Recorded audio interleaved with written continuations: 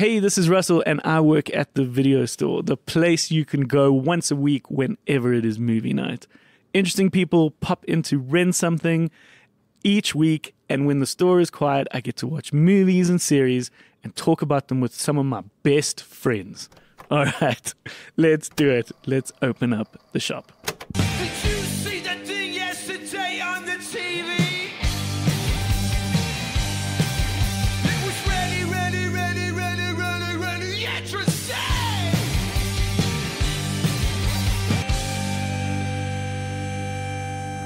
How's it? Good morning. It's G-Force. Yee. G-Force was a little sick. I've been a little under the weather. You got the COVIDs. Yeah, I think so. You had it. Yeah, well, Okay. I mean, who knows how long these things last. Well, hopefully I don't get it now. Yeah. Hello, everyone, and welcome to the video store. Today on the show, we have Gareth Cliff, Yeah, which is very interesting and exciting. right? I have been, over the course of our year so far doing the video store, I've very much been roping in my friends and the people around me or the people who I've come to know. And then as we've been doing it, I've been building this wish list Yes. of some of the personalities that exist in South Africa. And we have been working together with the lovely Rochelle Krause, who is helping us book a lot of this talent. Okay. She is our publicist. Cool. Shout out to Rochelle. And we've had this wish list, and Gareth Cliff was on that. Yeah. And so it was great that they could make time for us. Yeah, definitely. We typically have the guest pop in to rent something, and they come to the bioscope. Yes. In this case, I visited him Yes. at Cliff Central. So things sound a little different because we're actually definitely- using their microphones. I came with Our little setup. our setup, and then they Cool. were like, everything's we're set sorted. up. We Nice. should just do this. It sounds really good. They have a Well, very he's- legit setup. he's a profesh dude. Yeah. So that is going to happen in a moment.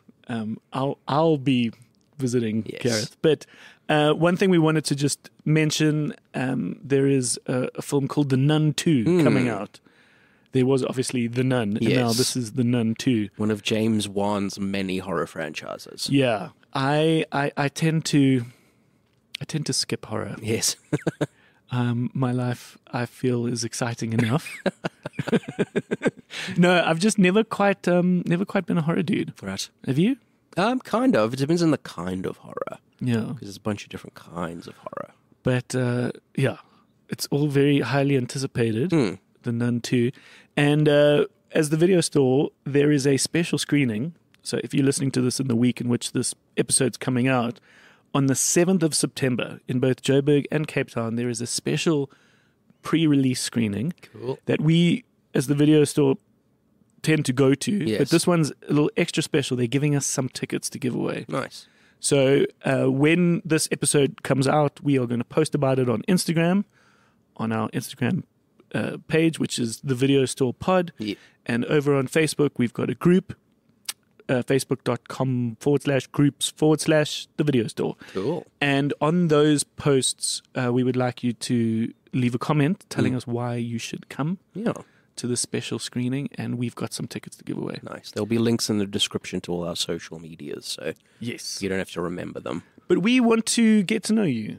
Yeah, I think exactly. that'll be nice to meet some guys who want to come to these kinds of screenings. And especially if you listen to the podcast, we'd love to hang out with you on the night. And there's always some free popcorn, which is courtesy of the distributor. In this case, it's Empire Entertainment, Okay, who cool. are really lovely folks. Yeah. And so it's cool that they've given this prize away. Cool.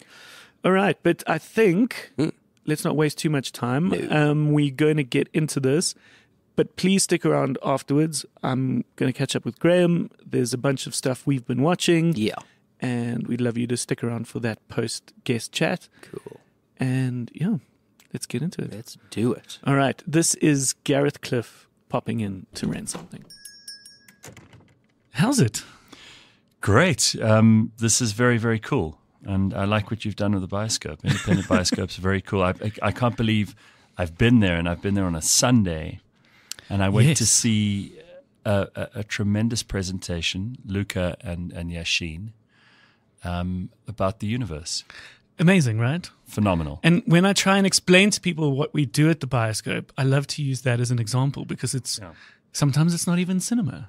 I mean, hasn't cinema also changed? I just had a conversation literally an hour before you arrived about whether or not it's worth going to see Oppenheimer. Okay. And I came to the conclusion that it's 3 hours.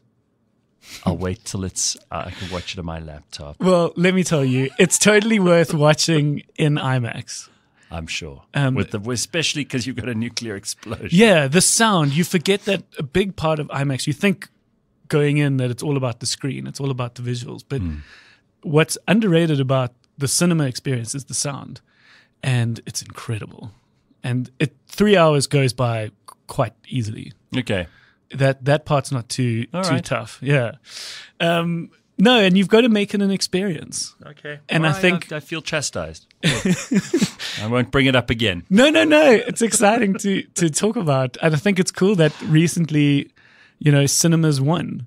Cinema has gotten people coming out for Oppenheimer, and people are dressing up in pink and going to watch Barbie. It's cool that just the act of getting together in a group is this winning. has been a good month for cinema. Totally. Yeah. But yeah, Universe on Stage was something that I take great joy in having kind of born out of the Bioscope. Luca came in on a random day and just said, "Oh yeah, and I've been thinking about this show," and I was like, "Dude, it sounds great." He's this he's a actuarial scientist, but he's got this love and passion for black holes and space. And I was like, anyone who talks like that, saying, I want to do that, I want to grow that kind of community, or whenever they talk about that and they want to use the Bioscope, it's always like, geez, it's got to be here. Absolutely. And so we've developed this show, very cool. And it was very cool that you came out. So it was good fun. I always think that it's nice to learn new things and nice to go into new environments. But as I get older, I'm becoming more and more difficult and less likely to be persuaded into stuff like that. So when I do, once I'm there, I love it. Yeah. But actually getting me to leave the house is bloody awful. The Bioscope is also certainly very much a thinking person's space. That's also how I've always described it to people over the years. It's people that want to learn more. They want to come to the documentaries that are about like an important topic. Right. So yeah, we're taking great joy in that. And then of course the video store has now been a new baby for us to talk more about. That's so cinema. Cool. I remember video stores when I was a kid. It was a thing. So perhaps speaking on that, it's quite nice for us to go back and perhaps go through a little journey. Cool. And see the films that were big for you along the way. So curious to know, where did you grow up? So I grew up in, I was born in Pretoria, lived for the first few years on a farm near the Hartbeespoort Dam. Then we moved to KZN for a little while. I was at primary school there. Moved back here for high school. And pretty much Pretoria, and then, my first home outside of my parents' home was in Morningside in Sandton. Spent a couple of years it was an apartment, and then moved back towards the Pretoria side. So over the Boerewors curtain again. It's got a different energy to Joburg.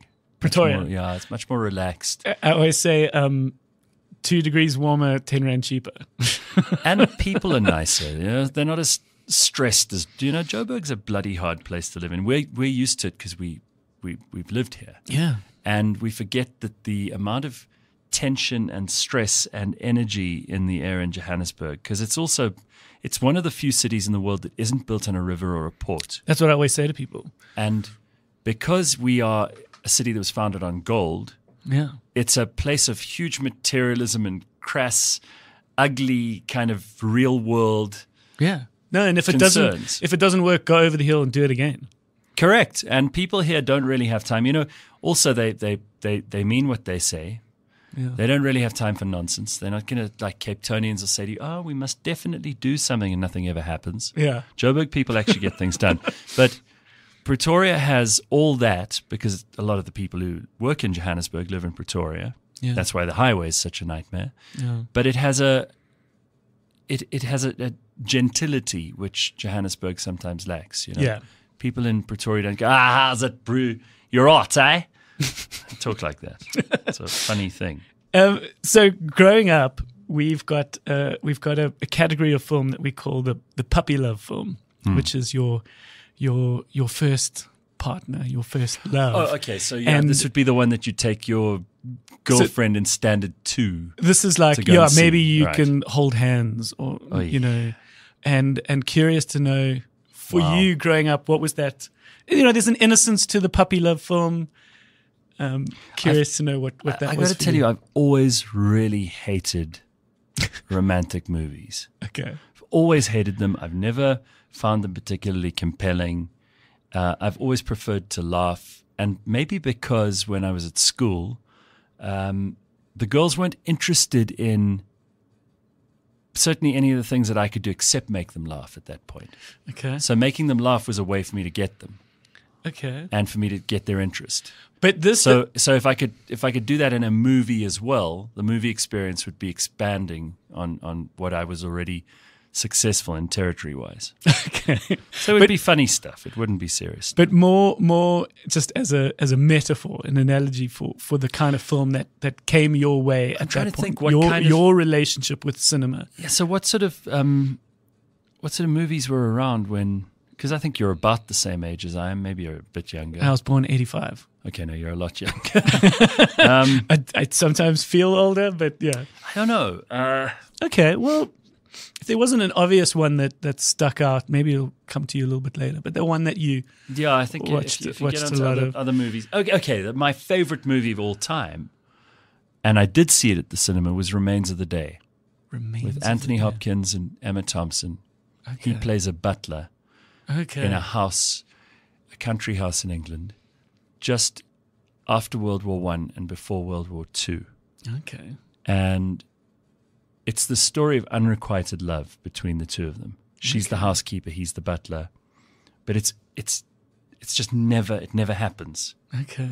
It's the most absolutely frustrating movie you've ever seen, but it's also beautiful. It's put together beautifully. Okay. So that one stuck out for you. Every scene is just laden with kind of symbolism and this hanging, desperate kind of please just be with each other situation, and it never happens. Oh, interesting. Okay, how old were you when you watched that? Oh no, that must have been when I was in my early 20s or late teens. Okay, but you consider that your It's my favorite your movie favorite of all movie. time. Okay. Yeah, because we've got the puppy love film, and then after that we've got your kind of high school crush, like the film that for you. Yeah, chronologically. So again, you know, I was a Star Wars fan. I liked Indiana Jones. I liked. What did you think of the new one? Have you watched it? I won't watch the new one. I refuse to. No, I refuse to watch. I didn't watch the Crystal Skull one either. Okay. Because you want to keep your heroes. Yeah, and I hate what Star Wars did with Luke Skywalker in the final 3 that they've just massacred and Okay. in an abomination of cinema turned into just absolute fodder for people who couldn't care less about the Star Wars story. I think George Lucas must quietly be crying in some corner of his house right now, thinking about how he sold his soul to wiping his Disney. tears with all his money. Well, he may be, but I think deep down inside he knows he's made a terrible mistake. Okay. All right. So I'm hurt about that. Okay. If you were looking for pain, you found it. All right. Interesting. But puppy love, I can't help you. High school crush. I mean, there were a lot of those sort of those teen movies when we were kids, I suppose. That I also really liked. I mean, things like Ferris Bueller's Day Off. Yeah. And Classic. shit like that. That was really cool. Yeah. And I remember I watched that at the cinema. I must have been in primary school. Yeah. Yeah. And I loved that story because it was just, you know, this kind of teenage rebellion, guy meets girl, love story, comedy. It was all the right things. Yeah. We've had an event at the Bioscope called We're Bunking. Yeah. And we do it on a midday on a Friday. And the That's idea awesome. is like get off work, come and watch a movie. I mean, the Please first do not go around persuading South Africans to take any more time off work than they already do. We've got an economy to keep going here. No, and you can build my economy by coming to the bioscope. So we've got that high school crush, and then we like to then ask people, as you leave school, you get a little bit more serious. Life gets a bit more serious. You settle down with someone. Like, what's the film you kind of settle down with? And I think at that point, you're kind of crafting probably your career. You've probably come out of high school at this point. Where did you study? Well, I studied at Tux in Pretoria. Did you do like media stuff? No, I studied law, which interesting. I hated. And eventually, halfway through final year, I quit. I didn't want to do law anymore. And You were so close. Yeah, I know. My parents keep telling me that. And they said, look, we're not paying for any of this. And I said, fine. And then I went and got a job in radio, which they're still not sure if it's a career or not. And that's some 25 years later. Obviously, 5 was the big radio time. What came I before started that? off at 7:02, and I did afternoons there for a bit. Then I did mornings. I took over from John Berkson before John Robbie. And then 5FM made me an offer. It was a bit of a there was an undercover deal going on, because while I was still doing the morning show at 7:02, my now business partner, then manager Rena Brumberg, and Peter Matlare, who'd just taken over at the SABC, had got into conversation about bringing me across to 5. And I started there in the early 2000s. And they put me on afternoons to begin with, and then later on onto mornings. Yeah, mornings was a big... Yeah, we did that show for 8 years. Yeah. Mornings was happening at the same time as Idols. Idols had started before I started 5FM. So Okay. it was while I was still at 7:02, but they were more or less concurrent. And I could do both, because Idols, everybody imagined that it would take, hours and hours of every day of the week. And really, the shooting schedule was very easy for the judges. And we would just arrive, and then we'd do our thing, and then we'd leave. Yeah. We didn't have to be there for rehearsals or any of that stuff, because we weren't rehearsing lines. Yeah. So we would just walk in, usually in wardrobe, because they wouldn't tell us what to wear. Yeah. And then we'd go into makeup. The director would come in while we were sitting there and say, hey, I need you to do this and this and this. We'd go, cool. Mostly we'd forget what he asked us to do. And then we'd go on the show live. And the morning show on 5 was really, I think we broke all the records. I mean, in commercial radio terms, we had an enormous audience. We were pulling in millions and millions of rands in advertising. And we'd created sort of a whole bunch of catchphrases and ideas and things that people were participating in. It felt like a national project in some way. Yeah. And I think at very least, I'll be proud if people found it worth laughing at in the mornings, which is good enough. But I think it was a little bit more. To not put too fine a point on it, I do believe we kind of became one of those things that brought people together. And increasingly in South Africa at the moment, I feel like that's missing. Yeah. No, I agree. And I've certainly felt, at least, with Short Straw, with the Bioscope, with everything I do, you get the feeling now that everyone is just in their own little bubbles. And I think you kind of saw that coming, right? I think from 5 to I realized, like, Cliff Central. Morning show on a big commercial station, it's only a matter of time before they find a reason, because you've become too expensive. They're paying you more every year, or because they need to change, because for some obscure, bizarre reason, every time management have a working wheel, they want to reinvent it. Yeah. In all radio stations all over the world, all the time. And in the words of Jake White, don't change a winning formula. Correct. And they would have wanted to. And I remember they were talking in the beginning of 2014, and we're thinking about doing this and that. And I went off to New York. Ironically, 2013, Nelson Mandela had died. And in 2014, we put on a tribute for him in New York, which was at a big cathedral. I was on stage with Morgan Freeman reading passages from Long Walk to Freedom. Oh, wild. The Soweto Gospel Choir sang at the end of it. Bill Clinton gave the keynote address at this tribute. Yeah. And I had said to 5FM before we went and did it in the January of 2014, don't you think this is something you should pay for? You should be involved in. We could get sponsors. We could do a whole thing in New York. No, it's not really our target market. I thought, what, Nelson Mandela is not your target market? So I had, Rena and I discussed many times, when is the right time to leave? And we were like, these people don't know what they're doing. They've got their heads up their asses. And we need to start looking to the future. Yeah. And that was where, obviously, online was going to be the future, digital streaming, podcasting. Yeah. And the idea for Cliff Central had been bubbling around for a while. And we decided to press the button once we got back from New York. But we didn't tell them until a week before I resigned. Oh, okay. So we didn't tell them anything. And the week before I resigned, we kind of just said, oh, no, the contract that you've waited for us to sign, the lawyers are busy with it. And we delayed. And then on the last day I resigned on air, they had no idea. Caught them completely off guard with their pants down.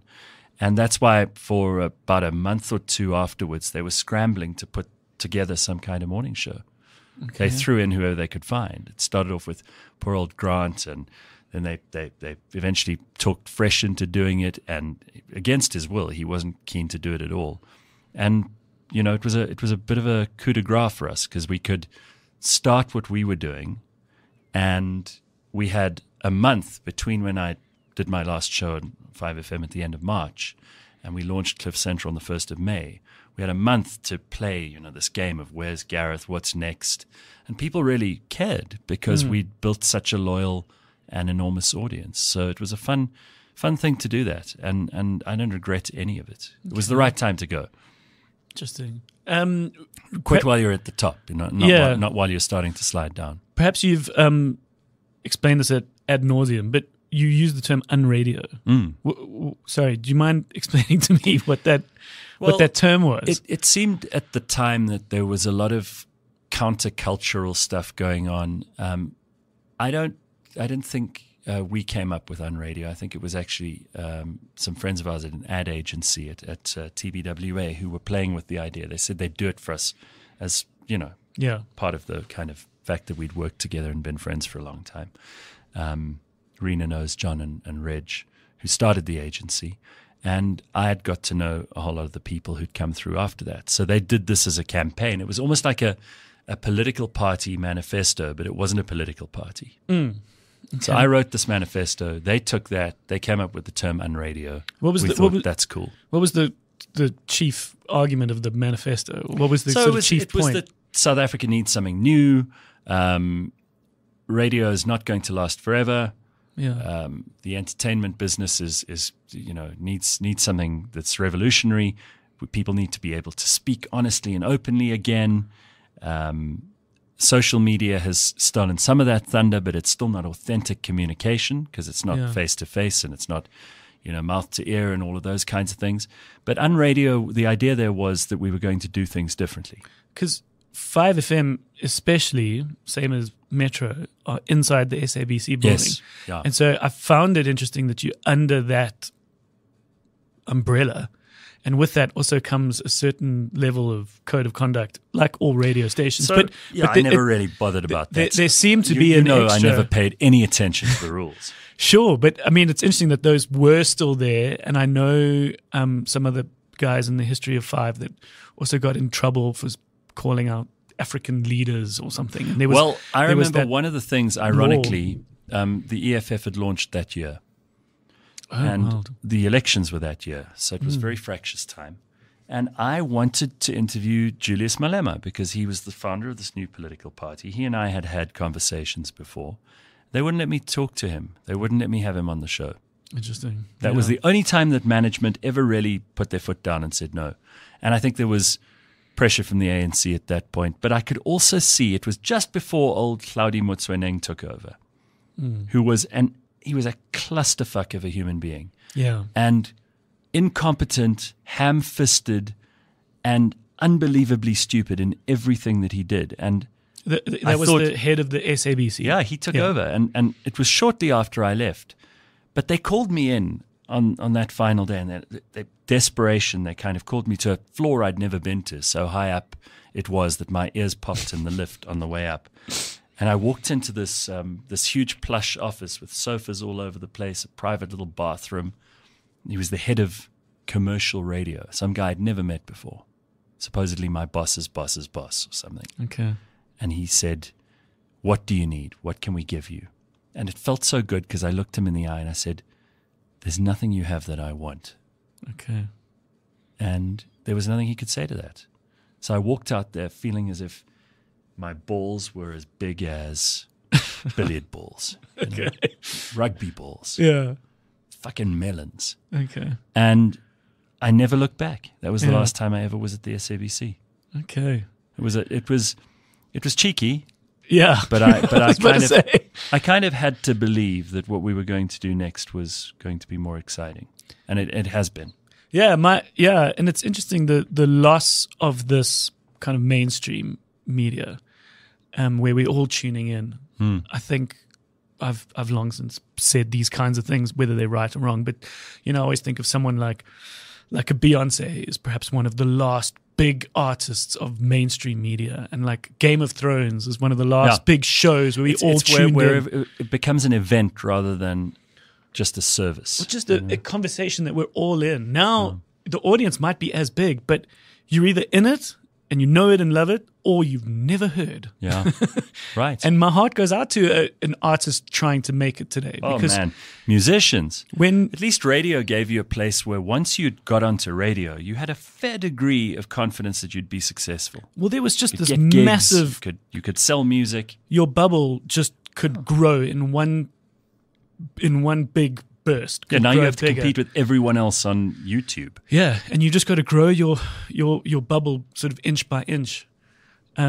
You had us on Short Straw came to Cliff Central once, and I must say, out of all the interviews we did or have ever done over the years, I actually thought that you were one of the few who kind of got it, who kind of got what the life of a musician is, where it's not.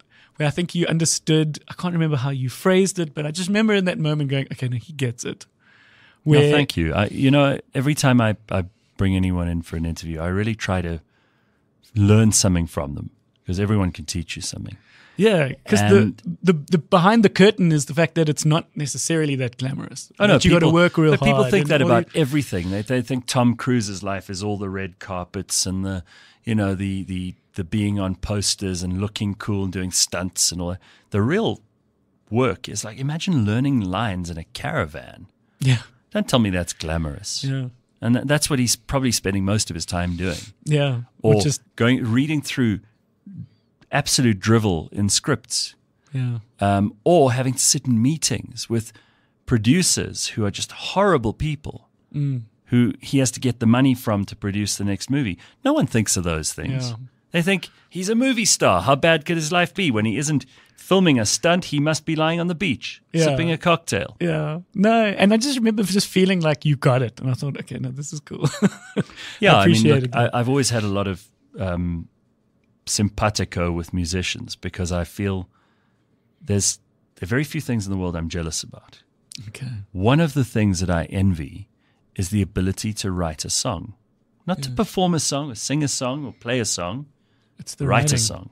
And I have enormous respect, and maybe it just comes from envy, but I have enormous respect for musicians for that reason because they can do something I cannot do.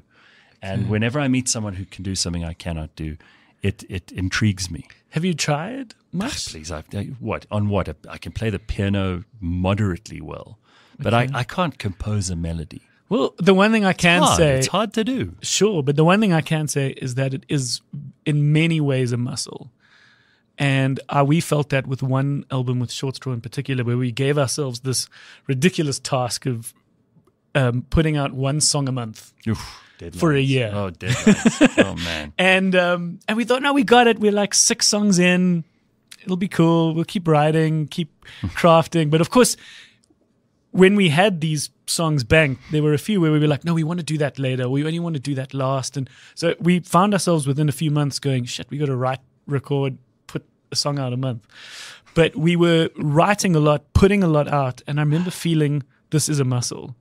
We've been working at it now for so long that we're writing some of the best stuff we thought we'd ever written. But they say that about writers too. So I've written 2 books, and I hated the experience of both because there were deadlines. Okay. And suddenly you feel like you're being strong-armed into telling stories. And I also thought, like, the one especially, which was autobiographical. Like, who wants to hear the biography of, at that stage, someone in their late 30s? Yeah. It's not, I haven't lived enough to be able to, that's like. So why did you write it? Because the publisher said the first book was successful, we got to do another one. What led to the first one? They came to a meeting and said to me, how about a book? And before I'd even considered it, really, everyone else had said yes. And suddenly I was writing a book, and it was short little anecdotes, kind of stories from my own life, observations, funny things. It was an easy book to write. It was a fun book to write. The second one was absolute hell, but I'm pleased with what came out at the end. It was useful. It was also the point where I was ready to tell some stories. Okay. I divided into 4. So the first chapter was, the beginning of my own life and kind of some early observations and things there. The second part was radio. The third part was television, and the fourth part was starting Cliff Central. So I had a story to tell, but it didn't. Some structure. I tried to make it less about me and more about kind of radio in South Africa, television, the experience of television, and then starting a business. I don't know. They both did well. I'm very happy they did. But authors say, to your point, that they have to just keep writing. Yeah. Even if it's rubbish, every day you have to write 2, 3, 4 pages, however much you can get out. And maybe that's true for music as well. But to be able to compose a beautiful melody, I mean, that's godly. And it's very That's special godly. where some of these moments happen where you've crafted 80% of the song in 30 minutes, 40 minutes. Man. You'd appreciate this. On a whim, I started chatting to someone that was at this event for the Bioscope many years ago. Older gentleman, English guy. He'd come out because he was the manager of a young Nigerian artist, and there was this conference that was happening. So what have you done? We somehow got into this chat, and within about 10, 15 minutes, I realized this guy has had this incredible career, one of which was being in this band called Sailor. I don't know whether you remember the band Sailor. He said, "Oh, you probably don't know us, but our biggest claim to fame is we had a number one that took Bohemian Rhapsody off its record." You're joking. Its record number one position. And so that checked out. And then he said he was also part of Culture Club. He was like part of a band, extra band member. And him and Boy George. Boy George's Culture Club. Yeah, him and Boy George were messing around at a piano, and he said they wrote Karma Chameleon together. It said it took, Good heavens. He said it took them about 30 minutes. They wrote it in 30 minutes. And it was just interesting listening to this guy talk and just, someone who's got stories about McCartney and all these other people. I just loved it. That's amazing. But I just loved hearing this story that Karma Chameleon was written in 30 minutes. Because that makes sense. Kind of believe it, though. It sounds like the kind of song that was written in 30 minutes. It's a good song, don't get me wrong, but it doesn't sound like something that they poured over like Leonard Cohen did over Hallelujah for years and years and years. Perhaps not, yeah. But, okay, so we've established what your favorite film is. Would you think that's your forever film? Do you think you could watch that forever? I hope not, because it's depressing as hell. But it is one of my favorite movies, yeah. Okay, so that was in your 20s. Mm-hmm. Okay. Curious to know, what was the film that you were perhaps a bit too young to see? That when you saw it... It's Sharon Stone and Basic Instinct, but I don't think I was too young. It was just, I think the world was too young. That was this okay. This predates Janet Jackson's tit flopping out at the Super Bowl and all of that stuff. And, we didn't have the internet. Sure. At that stage, so that was the most raunchy thing available. But Sharon Stone flashing her beaver to the whole world was like, Jesus, it was a daring this is move. exciting. This is very exciting. I don't think anyone wasn't talking about that. You talk about events. Sure. Oh, you say Sharon Stone now, that's still all anyone thinks about. Perhaps on a sort of horror level, was there any film that came out? No, I've always detested horror movies because I used to be very frightened as a kid walking around the house at night and all that stuff. I mean, especially if you were in a farm. Yeah, that's scary. You're right, exactly. And you hear noises on the window and you think, oh no. Yeah. I remember I was traumatized by an episode of The Twilight Zone where there was this creature on the wing of the plane. Did you ever see that? No, didn't see that one, yeah. You should do a Twilight Zone thing at the Bioscope. Yeah. That would be a massive one. Yeah. Because this thing, I don't know how old I was, but I remember in the scene, there's this guy sitting at the window on a plane, and there's a huge storm outside the plane. There's lightning, and he sees in a flash of lightning this thing with like wings and spines coming out of its neck on the wing of the plane, but at a distance. Yeah. And he kind of looks again and rubs his eyes, and the rain is coming up against the window, and there's lightning, and then he sees nothing.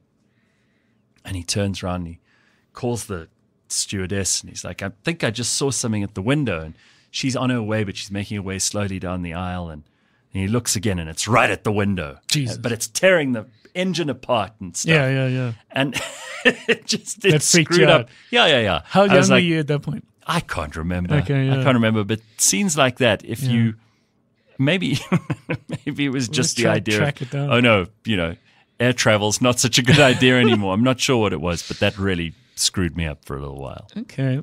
What are you enjoying now? What kind of Movie-wise? movie? Also TV shows? So I have to say, like, I haven't seen a lot of movies in the cinema, which is going to be disappointing to you, and I hope you not at all. don't judge me for it. But I don't like people. I think people have ruined the cinema experience. I don't like to hear someone. You get these people who go to this and they talk back to the screen. Okay. Those people must be murdered in their seats. Well, we, funny enough, have a night at the Bioscope called like a quote-along night where we encourage that. But then you know what you're coming for. But those are like people who are super fans who are going to say the line and I think as it happens. That's a place Different. that's a place I'm to do talking it. about these people who are sitting there munching popcorn Talking shit. and slurping on some drink. And then as soon as the guy goes, I love you, they go, oh my God. And they make that kind of noise and they clap in the middle of the movie. And just shut up. It's not about you. Your reactions are the least interesting thing. It's not the reason anyone came to see this movie. Sure. Shut up. Get out, you juvenile. Perhaps you could appreciate this story then. I remember watching the movie Jerusalema. Do you remember that? The South African. I never saw it. It was a South African film that came out probably, over 10, 13 years ago. Okay. Set in Joburg, cool crime story about Kingpin sort of coming to power. And I remember watching it and hearing this dude talk behind me, and it was annoying. And I was about to turn around and tell him to shush. But then I realized what he was doing, and he was actually like talking to his partner and explaining to her. She blind. No, but just things that he was recognizing that he was kind of stupid seeing. Partner.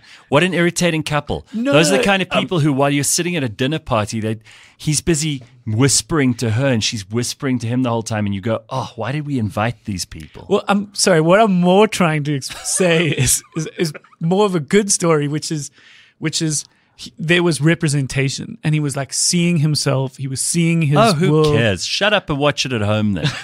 What an asshole. Okay, well, I look back on that and I thought, okay, well, this is cool this that is he's why- able to see Okay, his so world and his story. I don't even know. Screw cinema. him. He's busy he's talking behind you while you're trying to watch the movie.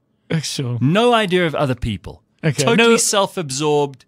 Yeah, sure. This is not the kind of thing you do. This is what you do at home, which is what I do. And I don't even talk when I'm at home watching a movie.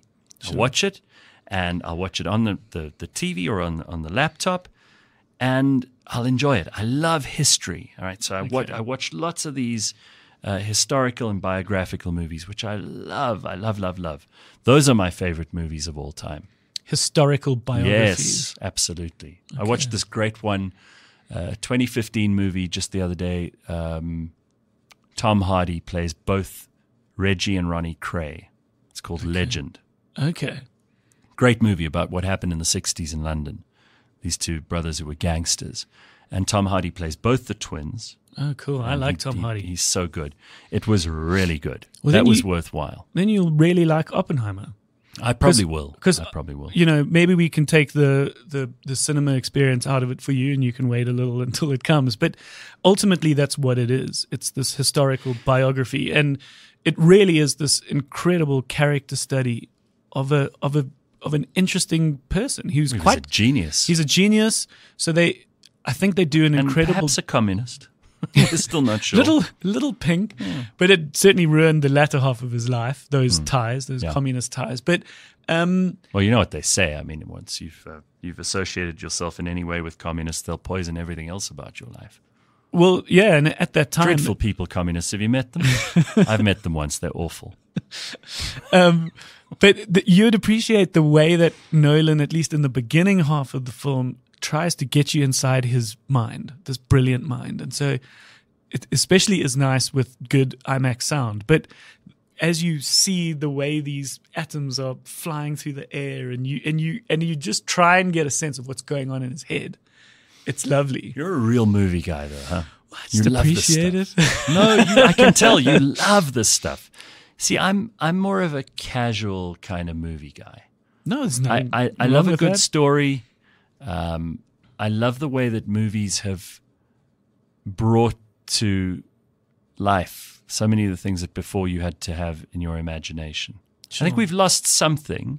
That's why I also believe radio has got its role, because you tell one story and 100,000 people see a different picture in their heads. They're imagining it, yeah. Same with podcasting, special. Yeah. Same with podcasts, same with books. But those are the only three places you still get that: podcasting, books, and then reading. I mean the overlap with them, which is audiobooks. Yeah. But I think if you're a real movie fan, then maybe the way you've just described these scenes, you analyze the stuff, and you're impressed by like beautiful cinematography and a scene that you almost could use as a still photo that turns into a moving photo, and that kind of thing. I understand. I have an appreciation for it, but it's kind of like my attitude to food. I can appreciate a good meal, but I have no interest in how it's made. Yeah, I'm actually funny enough a bit like that with food. So then I follow the maxim that someone once taught me, which is absolutely true and it's wise. People who enjoy sausages would do well to stay out of the kitchen and see how they're made. Interesting. Right? Yeah. I feel the same about a movie. I'm not one of those people who's going to sit and deconstruct it. I used to hate them doing that to us at school. They would take a really great movie, and by the time you'd done a breakdown of every scene and figured out the plot and where the denouement is, and sure, how they put together the composition of every frame and the color and the lighting, and I felt that it had almost removed the innards from the thing and made it an analysis rather than something to be enjoyed. Yeah, I must say I do go into cinema very fun like that and very relaxed. I don't overanalyze and overcriticize, and I wouldn't even consider myself a cinephile. I've got lots of friends that are far more into the weeds. Okay. And I quite like just appreciating some simple, happy, fun story that's like a more made-for-TV movie. I can appreciate it all. Do you use the critics as a barometer? Do you use Rotten Tomatoes? Do you use any of that stuff too? It perhaps helps, especially when you think like you've got to make a decision whether the next 2 hours are going to be worth it. But perhaps you'd appreciate there's a guy called Leon van Heerop. I don't know whether you've I know who Leon van Heerop is. He was like the Afrikaans Barry Ronger for a long time. Yeah, and right? he is doing that with every day that goes by. And he lectured us at Wits once, and he said, if you come out of a film different to how you came in, it's done its job. Oh, that's clear. That's and good. It's such a lovely measure, which is like, are you angrier? Are you more excited? Are you more motivated? Are you more horny? Are you more frustrated? The worst thing a film could ever do is just leave you cold, where you kind of forget that you watched it. Like, that's probably the best measure that... I have walked out of movies before. I'll never forget Ashton Kutcher's Dude, Where's My Car? Okay, I should have known. Maybe the name was and a giveaway. There were two others. There was one called Dark City. Yes, I remember What that. an absolute steaming pile of shit. I went to see that with my two best friends at varsity. I walked out. Okay. My other mate walked out about halfway through, and the other one stayed for the whole thing. He thought it was amazing. It was, this is brilliant. This is genius. I remember it being Mr. Chair and Mr. Desk and Mr. White and Mr. Orange. And I was like, what nonsense is this? You could just tell someone had been given, like someone's brother or cousin had given them a budget and said, go and make a movie. It was rubbish. And dude, where's my car? I knew. 5 minutes in, I was like, this is not going to happen. Yeah. I just got up and walked out. I've got more. I didn't even excuse myself from the people I was there with. I was like, there's no way I'm going to sit through this. And I do have a we bit did of it as a drinking game once. At Really? The Bioscope, yeah. And We've got a night called Cheesy Movie Night where these movies sometimes make an appearance. Oy, oy. But we did it as a fun, silly Also night. hated that Stanley Kubrick, Nicole Kidman, Tom Cruise. Eyes Wide Shut. Eyes Wide Shut. Hated that movie with that piano that kept going bling, bling, bling, bling. See, that's just where I think they've gone beyond Yeah. making an entertaining movie, and it becomes so self-indulgent. You can just tell. What were some of the others that you loved? I loved... I mean, I've just given you like history as a category, right? So Yeah. I think that I've always loved Kingdom of Heaven, which I've watched the director's cut of. That's about the crusade and Saladin and, you know, the actual kingdom of Jerusalem that was established in the 1100s. Because again, it has relationships to actual history. And while it's not true to history, it's a beautiful story well told. Yeah. I don't mind a long... I mean, I loved the Alexander movie too. Oh, with Colin Farrell. Colin Farrell as Alexander. As I the loved blondie. that. Yeah, I like... there's so many of those that I still think are magnificently done. There was a tremendous version of King Charles II played by... King Charles II. Yeah, I can't remember who it is now. Well, one thing that you might like is a film called The Lost King. What's that? It's about King Richard, and it's a true story of the woman. I'll tell you, let me just, while you bring that up. Yeah. Greatest movie, rediscovered by me, obviously, for many people who understand movies, and The Lion in the Winter with Katharine Hepburn. Okay, I don't know. It is probably just the dialogue in this thing is Katharine Hepburn. Katharine Hepburn. It's that old. It is beautiful. Everything about it, every line that What's the the two what's principal the story? So the principal characters, Katharine Hepburn plays the wife of King Henry II, Eleanor of Aquitaine, and the two of them are together for a Christmas in the early 1100s with their 4 sons who are all bickering and fighting over who's the favorite, who's going to inherit. And Henry II is John Gielgud, I think. We'll do a little fact check on this. I'll check it put quickly it in. now, because if I'm wrong, it's going to be embarrassing. But we can always... Lion in the Winter. Let me look this up for you, because it's absolutely bloody brilliant. The Lion in the Winter. The Lion in Winter, yeah. So set in Christmas 1183, there I even got the dates roughly right, centers on the political and personal turmoil in the royal family of King Henry II of England. And we've got, who have we got in this movie? Oh, she won the Academy Award for Best Actress in Leading Role that year. Okay. And I can see why, right? It is Where were beautiful. you when you watched it? I watched this on my laptop in bed one night just 3 or 4 years ago. Okay, great. I mean, it's not available on, Yeah. you know. It's out in the seas. It's out there. Peter O'Toole. Peter O'Toole is Henry II. That's a famous... They've got Anthony Hopkins as King Richard.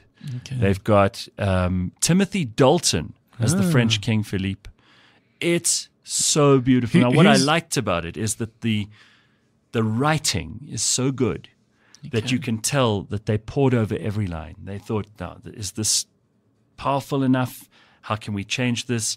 How does the interplay between the characters that results from this line add value to the movie? By the end of it, you're blown away. And it's the most beautiful love story. I wonder whether it's the same King Richard, because I must say I don't know. But no, it's not. But this movie's there was just watch this movie. Okay, you'll want to put it on. Thank you. There is a King Richard who was largely misunderstood and largely discredited, and was buried in a place that nobody knows. Okay, you're talking about King Richard III. That's a King different Richard king. III. Okay, it's a little later on. He's in I think the early 1400s. Battle of Bosworth was where he was hacked down by Henry Tudor. Yeah. And yes, he was buried under a car park in Leicester. So this movie called The Lost King is about the woman who goes on this research campaign and finds a movie or documentary. It's a movie. It's a fiction. It's a narrative story. It's got the woman who was in Shape of Water. Okay. You'll recognize her face.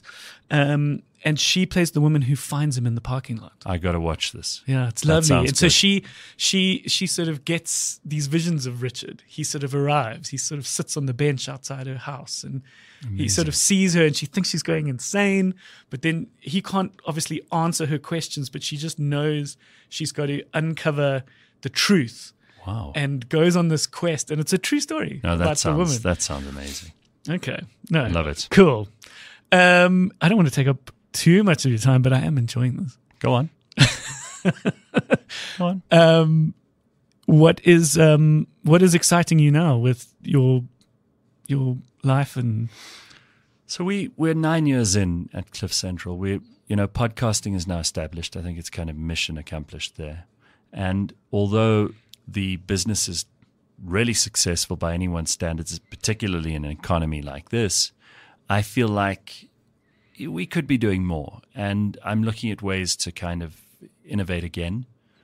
A few years later, you have to keep changing, you have to keep advancing, keep thinking ahead. Yeah. And I'm ready to make some moves and some changes. But I don't think that means that this business is in any way threatened. I'll add those things to what we're already doing. Where do you see things? I think the way things are going, it's increased disintermediation. I think, there aren't those big things that you were talking about earlier, those big events that pull people together anymore. People are ever more discerning. They're finding the content they care about. I hate that word content because, it comes from when people are coding an app or they're filling a website up in order to present it to people. And the stuff they just throw in to fill that is called content. Okay. And by virtue of the fact that you're looking at how the app works or how the website works, the content itself doesn't matter. Okay. So the term content in that respect spilled over into this hold-all term for any kind of entertainment or information. Yeah. And I feel like that word has just been horribly hackneyed and used in the most terrible ways. So now people are content creators. Yeah. I mean, what an awful thing to be called. It's not a sexy term. That's what everybody does, from brilliant musicians who write songs to people who sit in front of a mic and talk nonsense. Yeah, it sort of takes away what exactly it is that they're making. Yeah, I mean, musician is a real title. Even radio presenter is a real thing.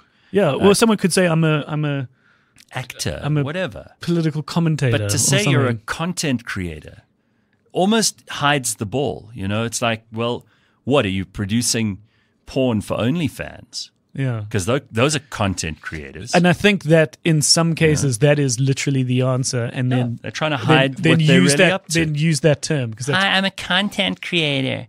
You're like, okay, it could mean. You watch some of the things people do on YouTube, for example. There's one guy who he unboxes shit. Sure. He gets a box with something he's ordered on eBay and then or on Amazon, and he opens it, and millions of people, these brain dead people, are watching this happen. Yeah. And he's got numbers through the roof, and I'm like, content creator. Yeah. Okay. Well, so what would you want to be doing more of?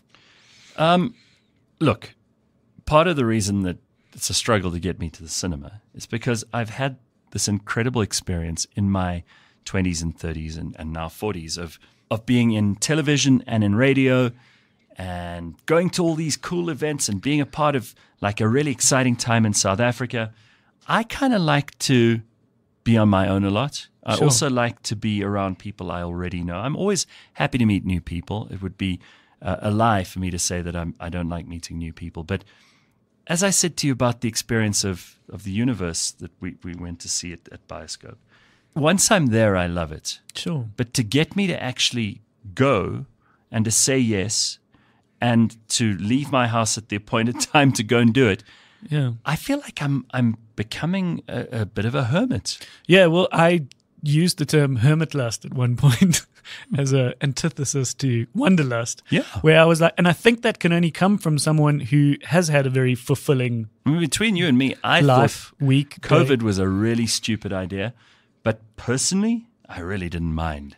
I was just okay with being it too. yeah. I actually thought I was, in fact, more of an introvert going into COVID. And then halfway through, I was like, no, I'm an extrovert. I do need to Well, talk to other look, people. So Monday to Friday, I'm happy to not see a whole lot of people. I get my requisite amount of inspiration or connection with people at work, and there's a lot to do during the week. You're busy. Sure, and the same with the Bioscope. I was meeting lots of people with Short Straw. There's lots of people around you.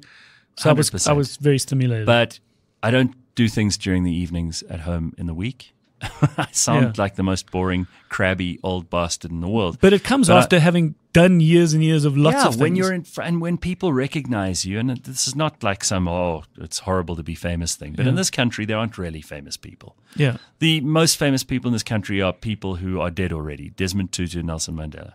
That's it. Sure. No, really. Nobody else is really that famous. Yeah, Morgan Freeman only comes out to... But he's not from here. But he only does that event where he reads passages for certain people. Well, I mean, yeah, correct. He's not going to do that for me when I'm dead. Yeah. And the fact is also that I don't need a lot of stimulation from other people. I get it from books, from movies occasionally, from listening to podcasts, from music. All of those things are tremendously inspiring to me. So it almost feels like that small talk that you have when you're at drinks parties or things, Yeah, sure. not really my scene. And I mean, I've got very good friends too who are mostly really exciting, smart people. Yeah, So and then I get they plenty can of stimulate stimulation. you. and- Absolutely. yeah, you need that. And I love my family, good so I see a lot of them. But from the point of view of the career, I would be happy to invent something and just make tons of money and you never hear from me again.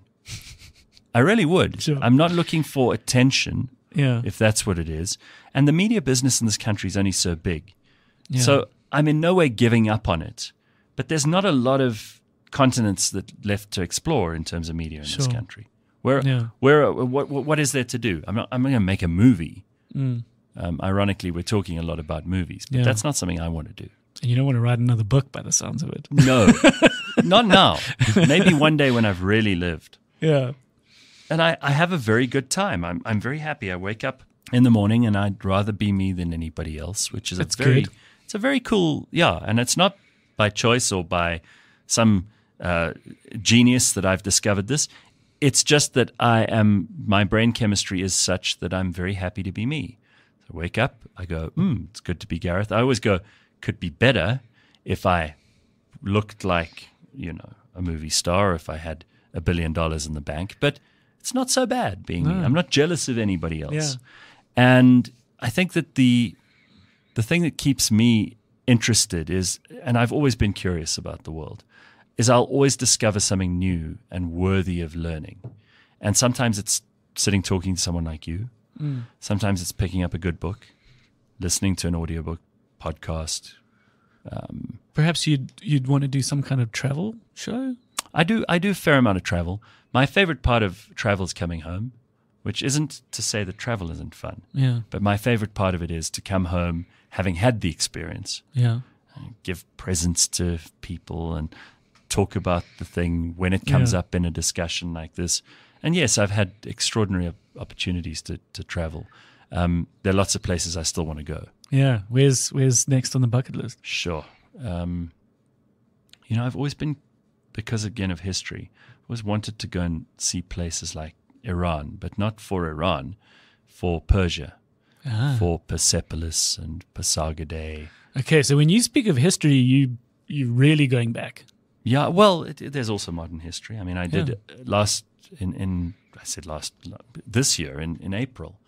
A friend of mine organized a trip for us to the battlefields of the Second Anglo-Boer War.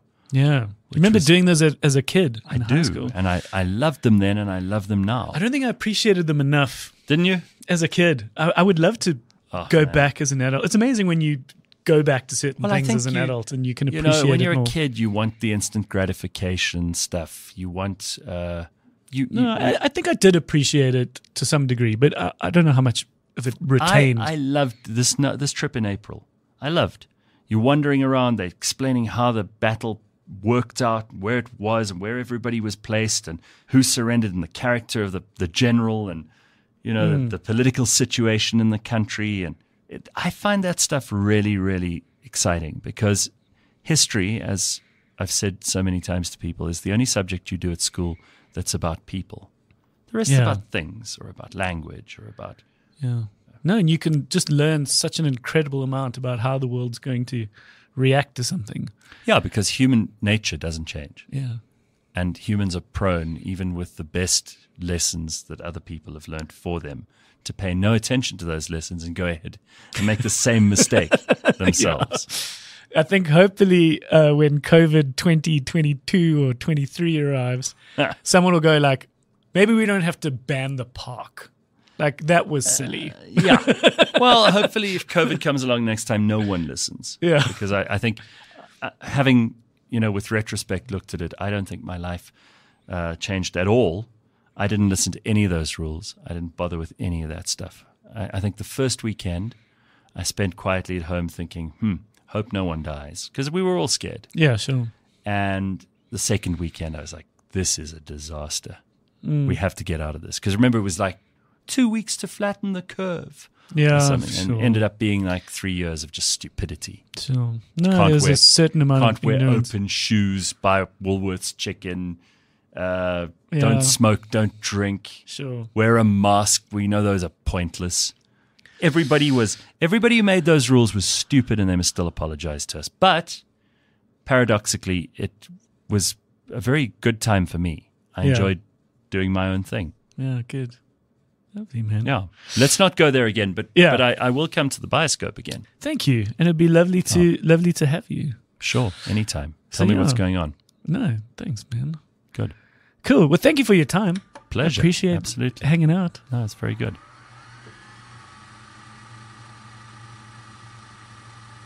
All right. What a chat. Yeah. I think you know what you're getting when you get Gareth Cliff in. He is he's very outspoken. Yeah, definitely. Very strong opinions. Yeah. I appreciate that. Yeah. Yeah. I mean, some of it could perhaps rub some people the wrong way, but yeah, whenever you get people who are like forthright with their opinions, they're going to ruffle feathers. Yeah, they're not going to be everyone's friend. Yeah, exactly. But I believe that for the most part, his intentions are in a good direction. Yeah. Yes. There might be perhaps some casualties along the way, but the intentions are good, and I think he's got South Africa's good in mind. Yes. And I think that's what he's shooting for a lot of the time. Yeah. But yeah. Yeah. It was good to have that time with him. Definitely, yeah. I appreciated that. It had me realize something. Yep. That this idea of like a household name. Yes. And what I think is so interesting now, and it's as the media landscape changes, what feels like every day, it had me realize that only when we all tuned into mainstream media did we have these household names, like Derek Watts, for example. Yes. Rest in peace. Yeah. And Gareth Cliff, they were all part of as you said, this kind of national project. He said it in the chat. I think about this often with Short Straw, because when we were on radio, that was a big deal. Yes. And that gave us this huge exposure. Yeah. Where now it feels like we're so segmented, especially in a place like South Africa where we are so diverse. Yes. As much as we do come together in some shapes or forms, for the most part, we listen to drastically different music. Yeah. we consume drastically different TV shows. Nothing wrong with that necessarily, definitely especially not. when it comes to the amount of languages we have. Yes. But I wonder whether the idea of a household name Has gone. is going to go. Yeah. And it's quite hard now because we're in that transitionary phase. Yes. Because we still have we still remember those things Yeah. and those people. But I said to someone, this is a bold statement, but something like Game of Thrones. Yeah. That was like one of the last TV shows we all tuned in for. Yeah. I wonder whether there will ever be a TV show that'll ever be the same. Yeah. Well, something Gareth actually said that I really agree with is the problem of content. Yeah. Everything has become content. It was actually, I think Bill Gates was the first one to actually use the term in that way. Essentially, everything online is content, Yeah. which is a problem because it means something like, for instance, I just watched a 2-hour-long YouTube video where a guy spent a year of his life making a documentary about the castle of Cagliostro, which is What's that? it's Hayao Miyazaki's first feature film. Okay. He spent like a year of his life making this thing, right? Yeah. But it's on the internet, so it's content. So it has the same value as Elon Musk's last stupid tweet. Because Yeah. a tweet is also content. Yeah. You know, they're all kind of judged in the same way. Yeah, and yeah, there's a whole sector of content Yeah. that is just pretty women dancing. Yes. They're And not, it's all they're not doing content. anything else. Yes. They're not saving the puffins. They're not raising any money. Yes. They are literally just shaking their ass. Yeah.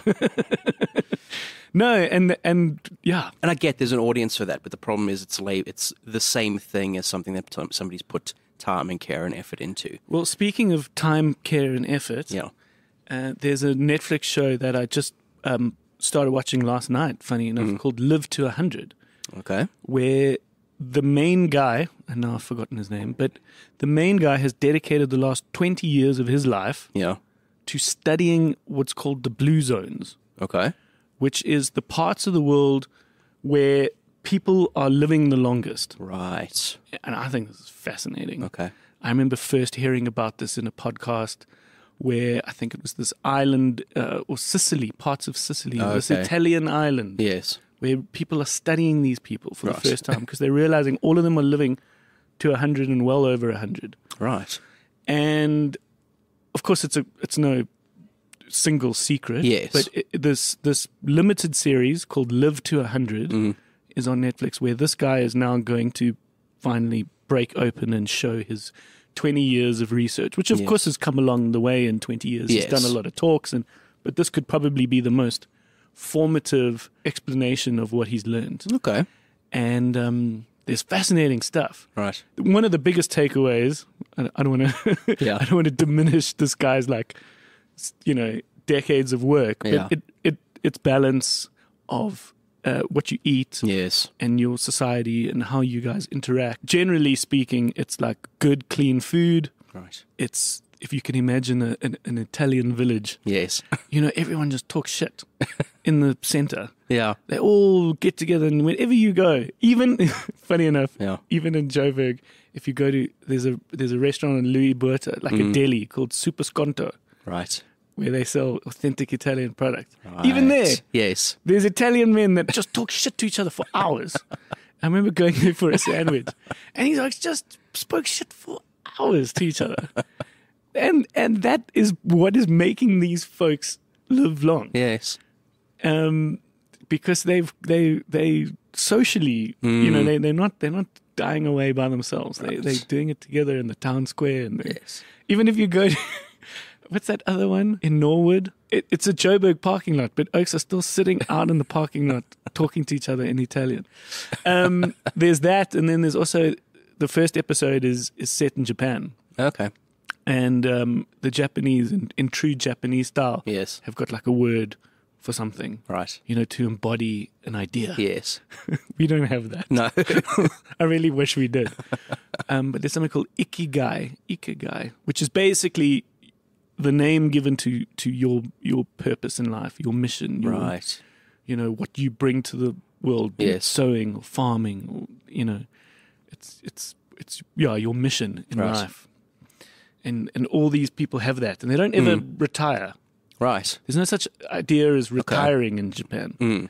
you continue to work in some shape or form. Yes. There's no idea of like, I've got to go until a point, and it's interesting. Right.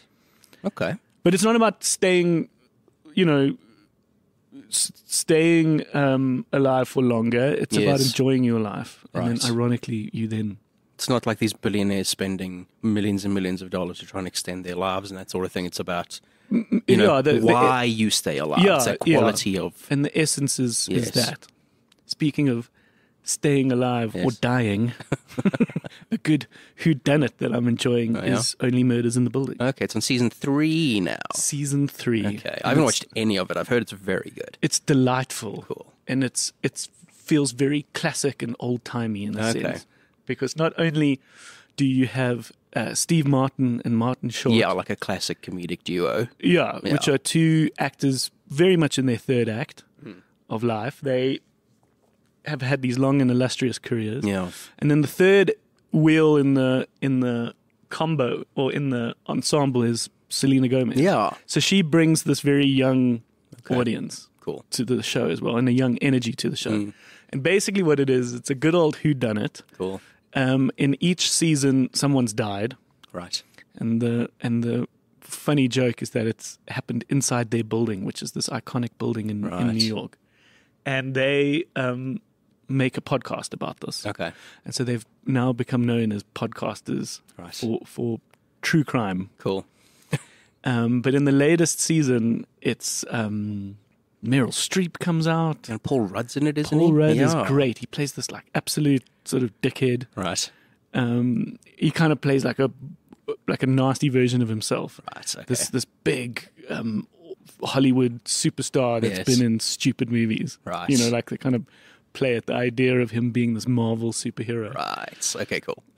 But Martin Short is just phenomenal. Mm. He's just great. Yeah. He's very funny, dude. And and Meryl Streep is Meryl Streep. Yeah, of course. Yeah. Have you ever seen that funny picture of that that like Maltese poodle that's sitting on the chair that's got Meryl Streep's name on it? No.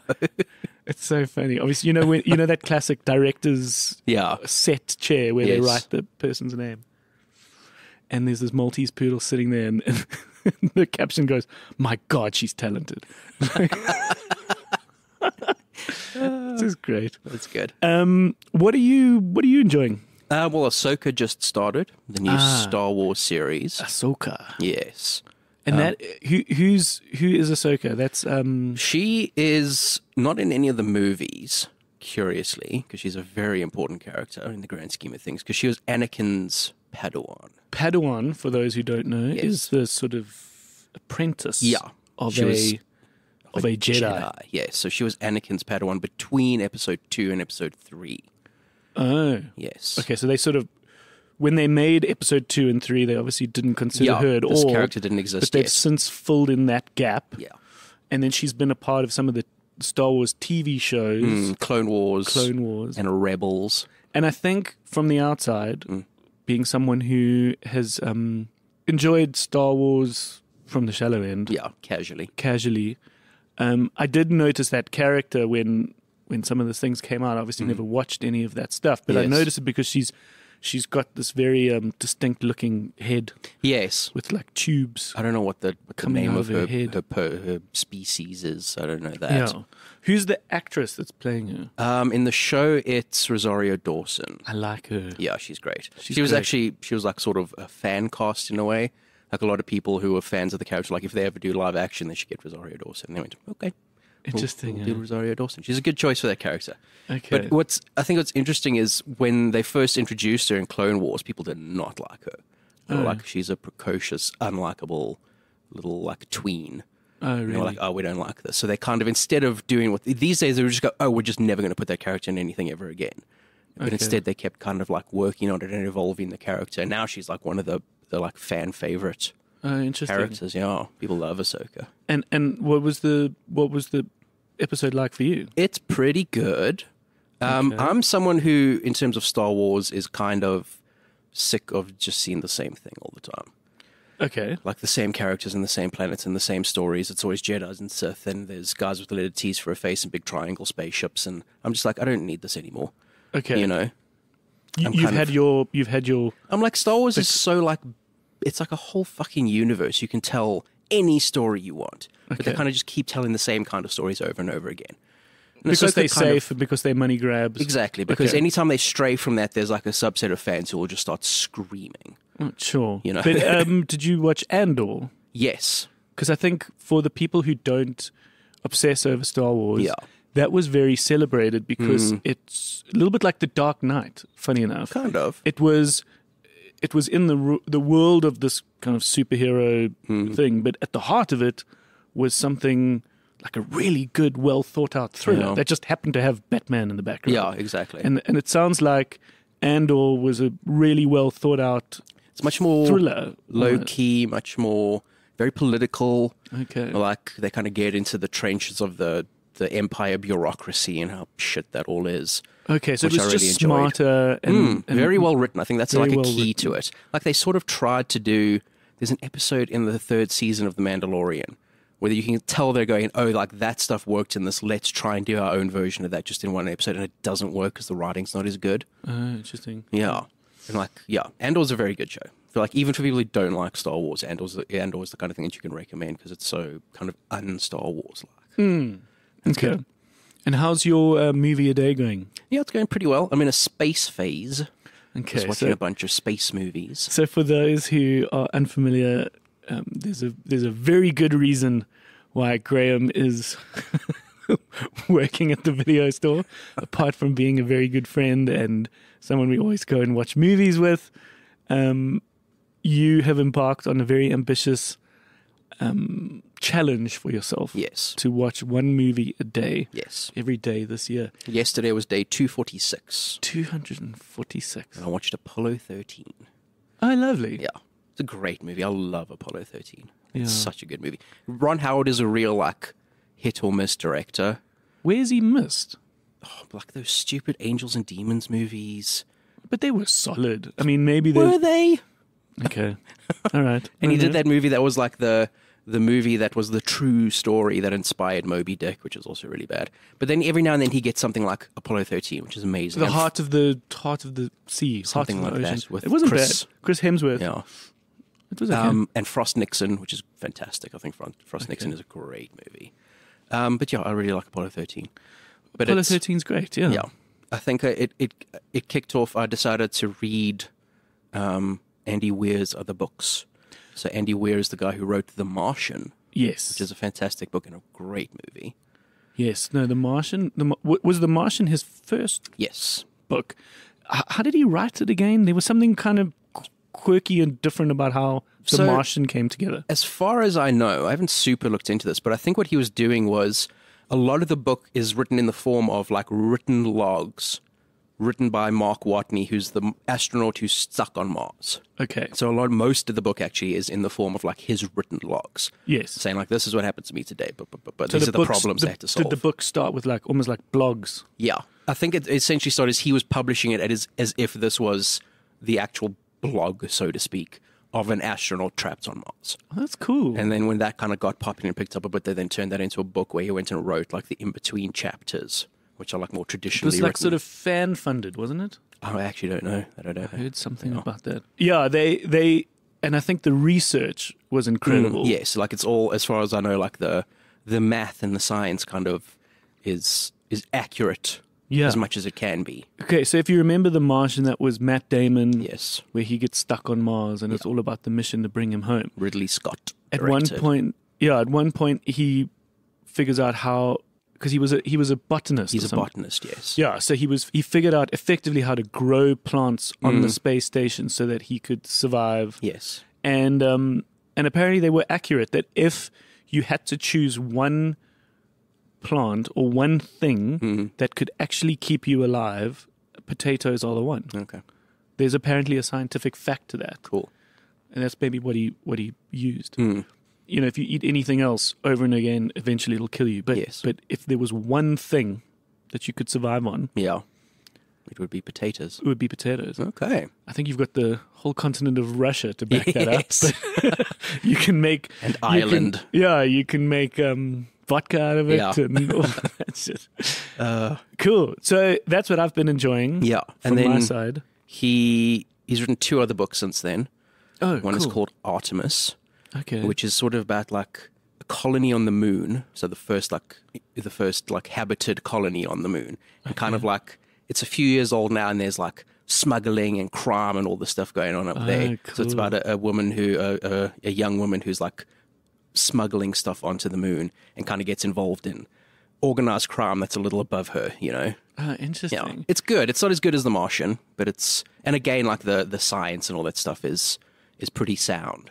Yeah, it sounds like what he's very good at is not going into a galaxy far, far away. It's like how accurate the future would be. Yes.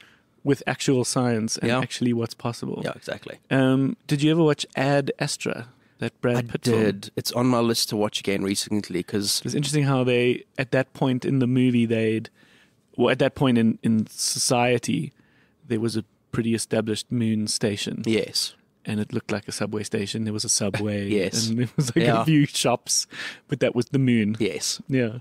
I need to watch it again. I didn't enjoy it the first time I watched it. All the reviews I've read are like, this is amazing, and I found it a bit dull, so I want to watch it again and kind of reassess. Yeah, I think it was one of those movies that didn't present you with a plot. Yeah, Where they were like, here is the movie. I'm going to hold your hand and we're going to walk down this plot together. Yeah. It was a bit more like, here you are. Like, have a look around. it's basically Like, figure it out for yourself. It's basically Brad Pitt going into space to find his dad, who's basically Colonel Kurtz, which is Yeah, that's right. It was a bit Apocalypse Now. yeah, it's like Apocalypse. I in didn't think space. about that. Yeah. Which is again, is like such a cool idea, and like I like the ideas, and it looks lovely, and you know, Quite slow, quite... which is normally the kind brooding. of movie that I like character centric, like Maybe you weren't in the right place. for exactly. it. That's why I do want to watch it again. Okay. And then I read Andy Weir, so I kind of read them backwards because they're not connected. But I read Andy Weir's 3rd book, which is called Project Hail Mary, Project Hail which Mary. I fucking loved. Now, these are This- going to become movies, eh? Yes, both of these other ones have already been optioned by Lord Miller. So Phil Lord and Christopher Miller, Oh, that's a who the guys who did recognizable name. Yeah, they did like 21 Jump Street. They did the Lego movie. They're very involved in the Spider-Verse movies. So they've been optioned. And it seems like they're kind of pushing Project Hail Mary first. Even though it's its 3rd book, they're kind of pushing that one ahead faster. Okay, what is I that think about? because it's, man, I don't want to give away too much. Because I knew Okay. nothing about it going in. So I loved like discovering everything that happens. So it opens with this guy who wakes up. He has no idea where he is. He's in like he's hooked up to all these like tubes and like all this stuff that's like feeding him in like bloodlines and stuff. And there's 2 other people there who are also hooked up. They're both dead. Okay. And he has no idea where he is. He has no idea who he is. He can't remember his name or anything. But he kind of, when he gets like out of this sort of thing and he's trying to figure shit out, he quickly realizes he's like sort of naturally quickly doing like calculations and all this stuff. He's like, okay, I know something about math and stuff. And he quickly realizes there's too much gravity. Okay. There's like 50% more gravity going on. Okay. So I don't want to say he's obviously in space of some sort. Yeah, he's somewhere. Okay. And that's all I want to say, because again, I didn't even read like the back of the book. Because like even when I read that after I'd read the book, it's like, oh, that told me stuff I like really enjoyed discovering in the book. Oh, cool. Nice So to I go think in just cold. go in Okay. blind. Okay. Ryan Gosling is attached to be in the movie. Oh. Yeah. Speaking of Ryan Gosling being attached to space movies, Yes. did you watch First Man? I watched First Man the day before yesterday. Okay, that Before was in your space. Yes. Your space mission. It is fantastic, dude. Interesting. I love that Yeah, that perhaps a little bit like you watching Ad Astra. When I watched First Man, I also found it a little weird and boring. Yeah. So the thing is, like, Apollo 13 is very, like, romanticized. It's very much about, like, the triumph of space and, like, the amazing thing that they did. Whereas First Man is this, like, very, like, singular character-focused thing. Yeah. And it's not even really about Neil Armstrong going to the moon. So First Man is Ryan Gosling being Neil Armstrong, Yes. and it's talking about it's somewhat of a biopic about Neil Armstrong. Yes, first bloke on the moon. But it's not even really about that. What it's really centered about is how he is unable to process the grief of his daughter dying. Because his daughter, he had a young daughter who was like 2 years old. She died of a brain tumor. And the whole film was like really centered about how he just like can't deal with this grief and the effect that has on his family, on his work. And it's so good, dude. Yeah, I think that needs a Beautiful film. rewatch for me because Definitely. that was a bit lost on me. Okay. He's a fantastic. Ryan Gosling is like the best actor of this generation, dude. I agree. He is incredible. I agree. So good. No, and he was phenomenal in Barbie. Yeah, and like completely like 180 in terms of like the sort of character. Like Yeah. you look at Neil Armstrong and you look at Ken. Yeah. Like couldn't be more different, and he's so good at both of them. One of the lovely sort of bucket list or sort of highlight moments of my life was on an American holiday. We went to the Houston Space Center Cool. and we did the tour where you can go into the control room Right. and you can see the control room that coordinated the moon landing. Cool. And we sat in all the seats that all the dignitaries sat in, which was this Okay. booth behind the center, Yes. behind the actual control room. And the tour guide even pointed to one of the people in the tour group and said, Yes. "Ma'am, were you sitting? That's where the Queen sat." Right. Because there were a whole bunch of famous, politicians Yes. and dignitaries that were there to witness it. I thought that was cool. And then he points to the one speaker box, which we can see on the one desk of Yes. the space station. He said, "That speaker box said, 1 small step for man, Right. 1 giant leap for mankind." It's cool. Yeah. And you actually go into these rooms and you can see some of the space rockets. Wow, dude. And Those things, those just ones. to see how huge they were. I was about to say those ones that actually went to the moon. Those things were massive. Yeah, no. Then they're obviously lying sideways Hmm. in these big warehouses. The Saturn V. Yeah. Massive thing, dude. It's insane. I can't remember how big it is, but it's multiple stories, like Yeah. double-digit stories. Yeah, you'd need 3 or 4 people just to be the circumference of, or just to be what is it called from one side to the other side of a circle? Not the circumference, the radius. Diameter. Diameter. 3 or 4 people Yeah. for the actual rocket part, the blaster at the bottom. Yeah. Wild. And then the bit that went to the moon was like A tiny like, little it was room. the size yeah. of like 2 phone booths or something. Yeah. It's wild. Yeah, I saw that in the Smithsonian. Insane, dude. Yeah, wild. One other thing which I think is kind of cool to mention Yes. is that Welcome to Wrexham, Oh, yeah? the next season, is going to be on Disney Plus soon. Cool. 12th of September it comes out. Cool. And, of course, we kind of know what happened in real life because it's a docu-series. So we know some things that have happened. Okay. But a little bit like Drive to Survive, sometimes it's quite nice to just watch the TV show that Yes. tells you the whole story of what Yes. happened. But for those who've missed it, Welcome to Wrexham is the docuseries of Rob McElhenney and Ryan Reynolds, who have bought a Welsh soccer team called Wrexham. Cool. And their investment has re-energized this town, and the docuseries shows all the blows, all the things, all the advancements, Yes. all the town characters, and they follow a few people. And it's a great. It's the real life Ted Lasso. Cool. It's probably the quickest and easiest way to do it. Yes. And it's a very smart investment. Funny enough, Yeah. because if something like a sports team has potential, Yes. if you have millions and millions of dollars, Yeah. which a guy like Ryan Reynolds has, Yeah. you can buy a team at a relatively low rate. You can then give it huge exposure. You can buy other teams and they can go up the ranks, especially with something like in the UK, there's 3 or 4 tiers. Yes. And you can eventually sell this thing for billions. Yeah. Even Like- off of like the amount of merchandise you can make off of that. Yeah, no, insane. totally. So it's not a stupid investment if you can turn the team around.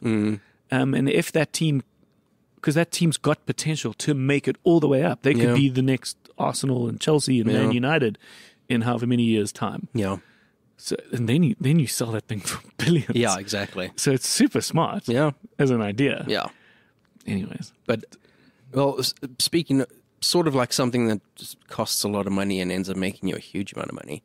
We saw Ninja Turtles a little while ago. Yes. It didn't do well at the box office, so it's only made like around $150 million, Okay. which isn't very good. But apparently, so far this year, they've done like more than $1 billion in toy sales, Interesting. which is like, okay, you kind of understand now. It's like, oh, this is just like an ad for toys, which is what cartoons always used to be, like Saturday morning cartoons, Transformers and G.I. Joe and all that stuff. They just made them as adverts to sell toys. Yeah, it's a good point. It's the exact same thing. So, like, despite the fact this movie hasn't done very well, they're probably going to make more of them because they've made a fuckload of money. Yeah, tangentially connected to it. Interesting. And then they'll also do very well when it's available at home. Yeah, especially with kids. Like it's cool to take your kids out. Yeah. But when you can just put it on TV. Yeah, these days I think with animated films in particular, I don't think they're making huge amounts of money because parents are just going, I'm waiting for it on Disney Plus. Yeah, totally. So the strike in Hollywood,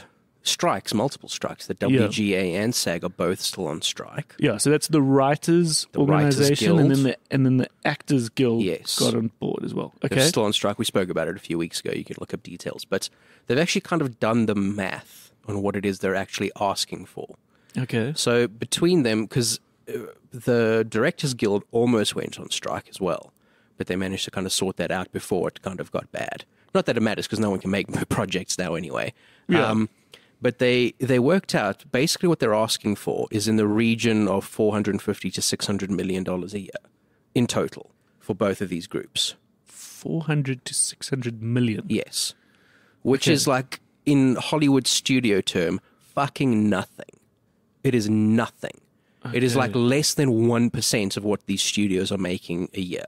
Disney alone is bringing in almost $90 billion a year. And these guys are saying, oh, no, we can't afford to pay these writers. Interesting. It's such bullshit, dude. Interesting. It's wild, dude. Zaslav and Iger and these guys are just... And they can't seem to like comprehend the fact that people aren't on their side with this. Like, everyone is on the side of like the guilds. Yeah, and a few of the smaller studios who have the most to lose or have the smallest budgets, they are the ones that are quite adaptable, and they are they've already agreed to some of these terms. Yeah, exactly. It's why they're allowed to market this new Michael Mann film, Ferrari, with Adam Driver, because I think the studio is called Neon. Yeah, Neon have agreed to the terms. And so is A24. A24 is still working.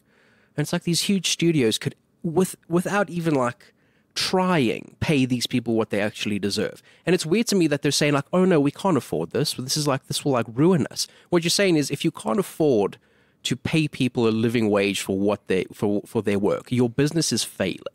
That's what you're saying. Yeah.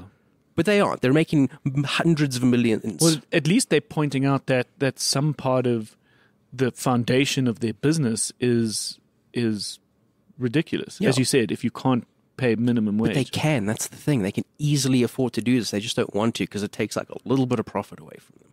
Wild. It is insane, dude. Like, I mean, again, Disney alone made $87 billion over the last year. It is insane. Yeah. And they're saying they can't afford $400 million. And that's like collectively for all of the studios. That's not just Disney. That is total of what like the writers and the actors are asking for. Is in the region of like $400 to $600 million a year. So that's basically almost like maybe 100 each. Yeah. Because there's about 4-6 major platforms and streaming services. Exactly. Wild. It's wild. Just fuck these executives. Cool, man. It's nice to catch up. Yeah. It's nice, and I'm glad that you're feeling a bit better. Yeah. You're a bit sicky. You can hear I'm a bit groggy still. Yeah. You think you had the COVID? I think I had COVID. I realized that because I went to like the doctor and stuff on Tuesday. He's like, yeah, have this stuff. Like, have some. It's a virus. You just get over it in like a week or whatever. Then on Thursday, I was making food and I was like, oh, I can't smell this. Uh-oh. And I was like, oh, I can't taste this. Little flashback to 2021, 2020. Yep. But it's fine. It's good to have you back.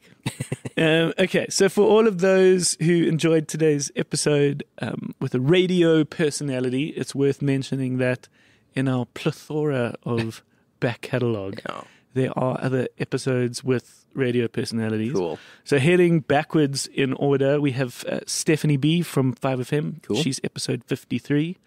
Then as early as episode 11, Wild. we have Kerry Ann from Mix FM. Yes. Which, as I said at the start of the episode, I was very much bringing in all my friends and personalities. And I think some of those people should come back because definitely. when these episodes came out, we had a small audience. And that's since grown then. And we've kind of we've refined the whole show a lot. It's much more. So it'd be cool to give them the questions. Yeah, I think so. Okay, so that was Carrie Ann. She was episode 11, and then as early as episode 8 was Nick Hammond from 5FM. Cool. You should definitely come back. Yeah, I agree. All right. We are the video store. Thank you for listening. Our home base is thevideostore.co.za, and over there you can find the links to everything. And once again, last reminder about those tickets. Oh, yes, for the Nun 2. For the Nun 2. A nice little horror. If you're into that sort of thing. We've got tickets to give away for those. Just need a reminder. The screening is going to take place on Thursday, the 7th of September in Joburg and Cape Town. Cool. And we've got a handful of tickets to give away.